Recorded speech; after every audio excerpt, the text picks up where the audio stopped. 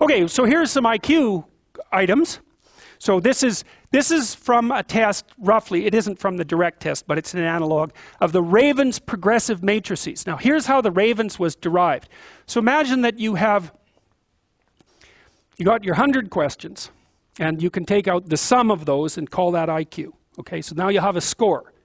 Then you can do a correlation between all of the items and that score, and you can find out which single item is the best predictor of the total score. Because you might see that question 39 has no correlation with the mean, with the average. You say, well, that isn't a very good question. You'd actually throw that out of the next test. But you'd say, well, item number 15 is correlated at 0.75 with the total score. So that's a good single item. So then imagine that you went across sets of IQ tests and you took out the best single item predictors of full-scale IQ. What you'd end up with is something like this. So the Raven's progressive matrices is a very good test of fluid intelligence. And it's relatively non-linguistic, which is also an advantage, right? Because imagine you wanted to assess the intelligence of a very diverse range of people, and they all came from different linguistic backgrounds. Well, as long as they can understand the instructions, which are almost self-evident, then they're going to be able to do this. Okay, so this is, you see, you have to guess, in case you didn't already figure this out, which you would have had you been using your intelligence and applying it. You're trying to replace the question mark with one of these. And so here's how you do it, roughly speaking.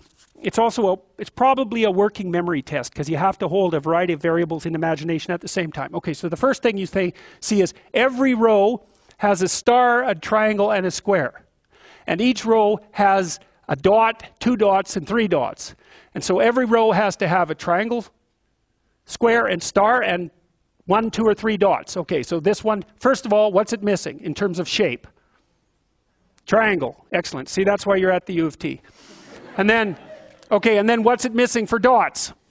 2 dots. Excellent. So we do a little scan here and we say, oh, look, well, it could be that one, or it could be, that's it. It's that one. And so, is that right? Yes. Aren't we smart? No, that was easy. So no, you're not very smart if you figure that one out, because pretty much everybody can figure that one out. I think this next one is more difficult.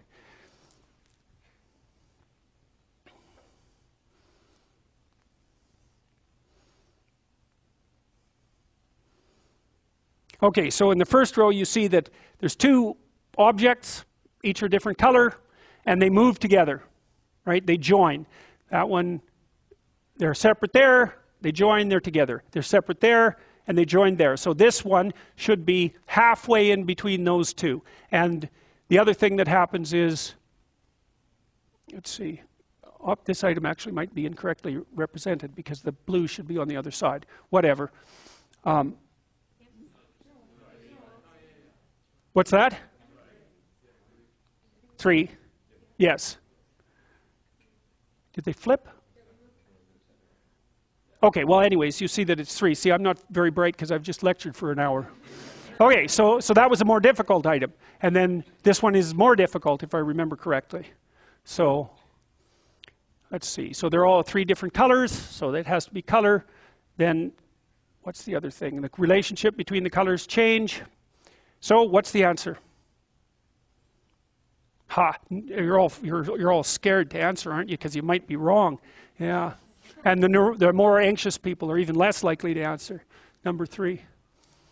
Okay, so if you want to test someone's IQ, then you put together a nice batch of these at different levels of difficulty, and then you sum them, and then you rank order, and then you correct for age, and then you have IQ, and that's that. And then you can say, well, then you can sort people into the complexity of their occupations. And isn't that dismal and wretched?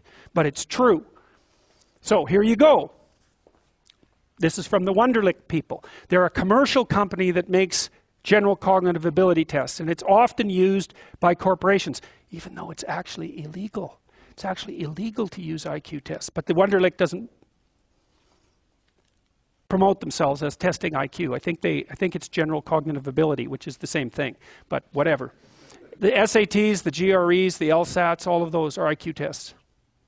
So now, they're more crystallized than fluid, and we'll get to that in a minute. But crystallized knowledge is what you accrue across time.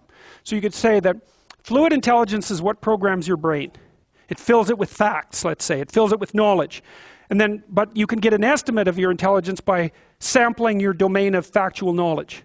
And the reason for that is that, well, obviously, the better the programmer, the better the content. And so what that also means is that you could, if your prefrontal cortex was damaged later in life, your fluid IQ could plummet, but your crystallized IQ remain more or less intact. So even though they're not different, one produces the other, and then once the producer has produced, then the producer can disappear and you still got the encoded knowledge. So at least that's how it looks to me. So